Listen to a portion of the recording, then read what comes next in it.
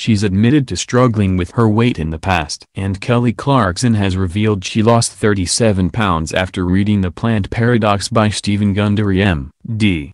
during her Today Show interview at Rockefeller Plaza in NYC on Friday. "It worked wonderfully for me," she told co-host Hoda Kotb. The one-time American Idol winner sizzled during the Today Show City concert series in a skin-tight, black dress that upped the sexy factor with a shiny vinyl panel down the front.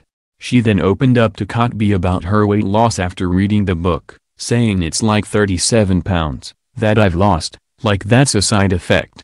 The book promotes the idea that certain plants contain toxic chemical compounds that adversely affect our health. On Thursday, Clarkson admitted her famous weight fluctuations were due to lifestyle changes made in order to counter a thyroid disorder. "I read this book," she told Extra, referring to the book by cardiac surgeon Gundry, "and I did it for this autoimmune disease that I had. And now all my levels are back up. I'm not on medicine anymore because of this book." It's basically about how we cook our food, non-GMO, no pesticides, eating really organic. And Kelly revealed that exercise had absolutely nothing to do with her slimmer figure. "I'm not working out. I think people think I'm working out and I'm like, don't think I'm going to come play some sport," she said. "Literally, I haven't worked out at all." Kelly's had a busy time this year, as Kotb pointed out, citing her new album, Meaning of Life, hosting last month's Billboard Music Awards and winning The Voice in her first year as a judge.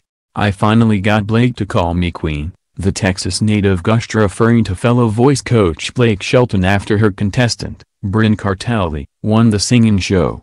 When Hoda pointed out, this might be the year of Kelly Clarkson, the singer joked, "People are going to vomit Kelly Clarkson, like go away." She was happy to dish about her children, River Rouse, who turns 4 on June 12, and Remington, 2, whom she shares with manager husband Narville Blackstock.